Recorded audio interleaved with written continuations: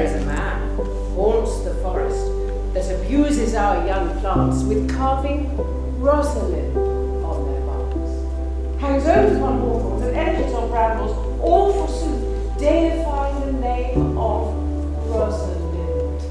I thought it was a joke. I thought somebody's pulling my leg. I thought I can't do it. My husband said, yes you can do this.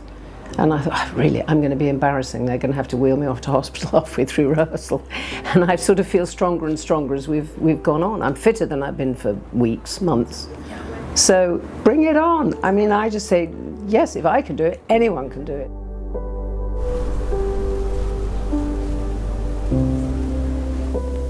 Now, Audrey, am I the man yet? Doth my simple feature content you? Your features? Lord, warn us. What features? I am here with thee and thy goats, as the most capricious poet honest Ovid was among the Goths. What the hell is young love? It's love, isn't it? And you can be young regardless of the age that you have on your ID, on your passport. So young is a state of mind, is not something that is biological. So I don't see it as an age-blind cast.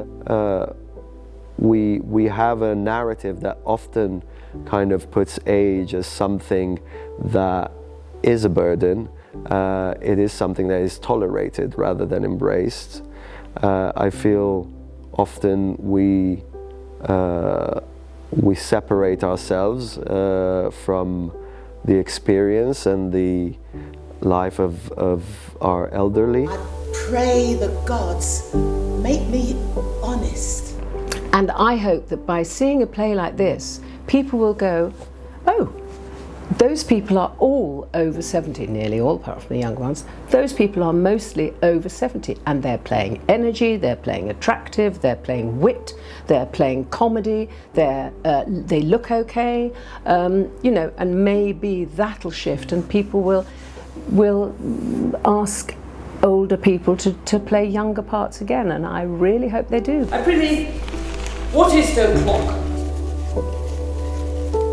You should ask me the time of day. There's no clock in the forest.